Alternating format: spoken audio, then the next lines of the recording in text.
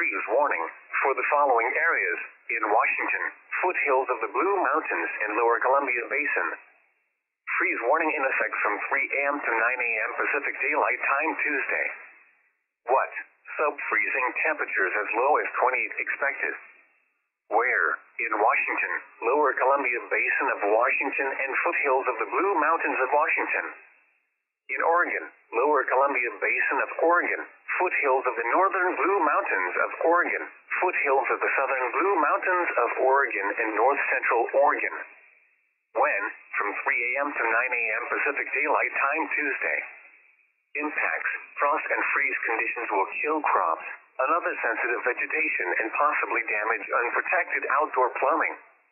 Take steps now to protect tender plants from the cold.